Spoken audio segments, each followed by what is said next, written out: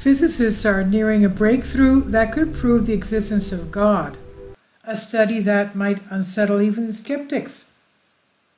You may have heard that our universe is not the only one, there are others. A recent scientific paper rigorously proves the existence of an infinite number of other universes. This is exciting news, and it suggests that we won't run out of worlds to explore. However, there's a catch.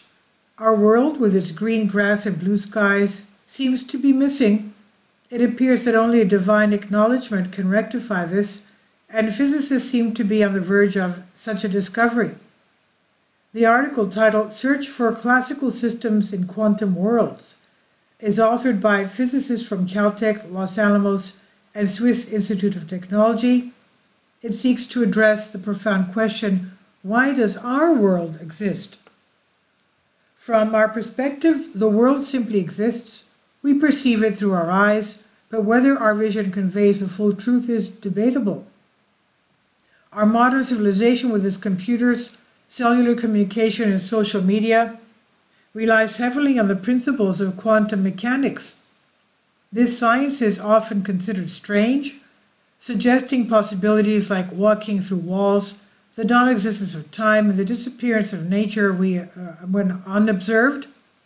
Despite its oddities, quantum mechanics is far from being nonsensical, as evidenced by its application in countless devices, and yet we remain unable to walk through walls or traverse time. We inhabit the world termed classical by quantum mechanics, which does not emerge from its equations. There's no room for it.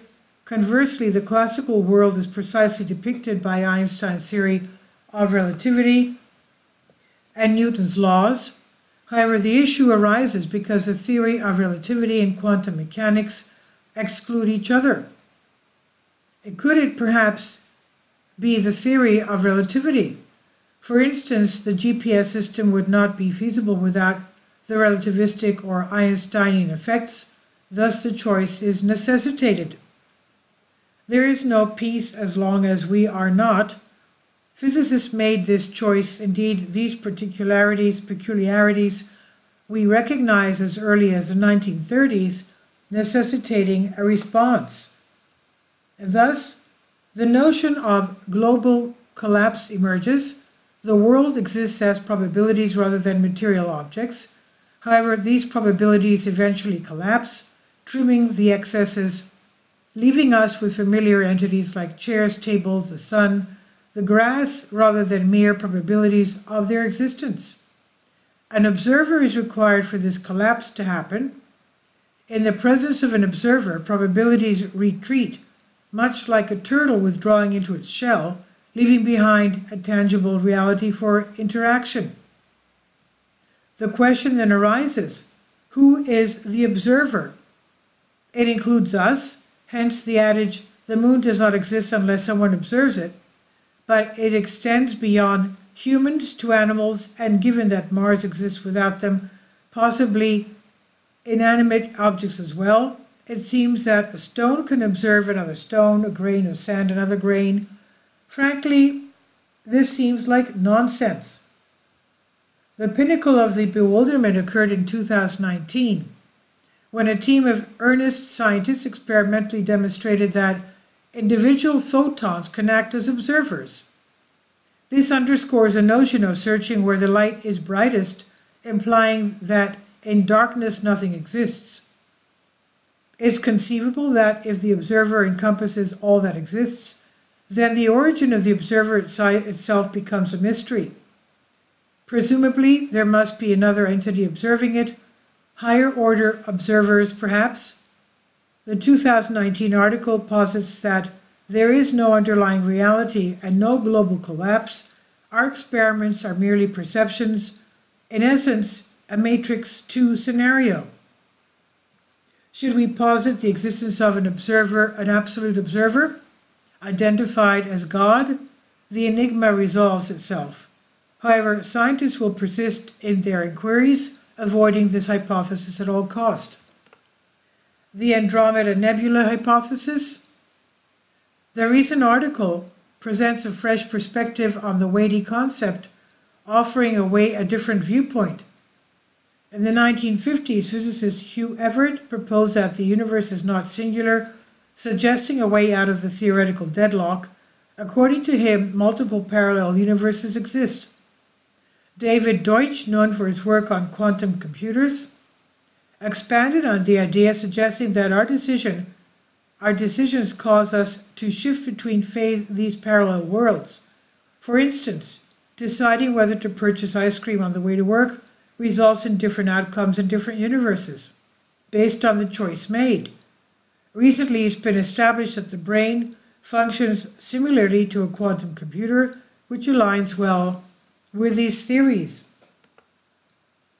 The multiverse theory, or the concept of multiple universes, has gained popularity partly because it addresses a free will paradox. Even Isaac Newton recognized in his laws that his laws seem to negate free will, implying predestination. However, the multiverse theory suggests that free will exists and that our choices matter, resolving a long-standing philosophical dilemma for the first time in centuries. Yet the sums still do not reconcile. In a recent study, physicists posed a provocative question. If an observer sits in New York, can he conjure the Andromeda Nebula merely by contemplating it? Surprisingly, quantum mechanics equations suggest it is possible, just as thought might be enough to manifest it. This leads to the nebulae beyond, to the very brink of existence. The researchers arrived at two conclusions, one indisputable, the other contentious. Firstly, the number of universes equals the number of observers, essentially an infinite count. This concept has unanimous support among physicists. And secondly, the notion of a one-for-all world, a real reality, is non-existent. Instead, there's a boundless collection of individual universes, not only Uncle Boria, but every Earth inhabitant, every animal, down to the insects, and even photons, which are also considered observers, play a part in this. With each light bulb emitting billions of photons every second, the numbers are truly infinite, and this point, however, is up for debate. In essence, Caltech and Los Alamos experts sought a foothold in reality, a way to derive the classical form from the quantum, and it appears they have found such a place. Nothing new? This may appear to be a modern absurdity, but if it's absurd, it has ancient roots. Indeed, the concept of multiple realities began to take shape among scientists in the latter half of the 19th century, long before the advent of relativity theory or quantum mechanics. Leading this exploration were psychologists who recognized that each person has their own unique experience. We cannot transplant our experiences into someone else. We concur that an apple is red, yet it's conceivable that we perceive as red, as what we perceive as red could be blue to others. These inquiries all converge on an amateur scientist and military pilot, John Donne, who significantly influenced 20th century art, though regrettably not science, where the self-taught individual's constructions were not immediately recognized. Having empirically established that our dreams intertwine past and future, Donne proposed that consciousness moves freely through time, akin to a ruler. It's observed by a higher order consciousness, the fifth dimension, then by a consciousness from the sixth dimension, and so on, culminating in infinity, as discussed in the new article, right? Not exactly. Rather, it culminates in God, who is the absolute observer and the embodiment of absolute time. Donne was a believer in God, unlike many physicists today. However, physicists now more than ever have the opportunity to prove his existence, the existence of God, that is. After all, in mathematical terms, God is the limit of an infinite function, a concept familiar to mathematicians from their first-year study. One must concede that introducing the initial or absolute observer, alters the scenario, rendering it far from mundane.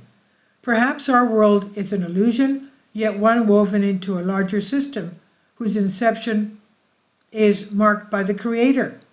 It's a captivating notion. Whether it's scientific depends on the author of this subsequent article. Indeed, another researcher, there are numerous believers among other researchers. And this is on Solask. Please leave your comments and thank you for your support. Please support my Patreon account. The daily posts are 5 videos daily, and they are totally different from what I have on my YouTube channel. Thank you so much for your support and that you find all my content so interesting. You'll find the Patreon account details in the description box below.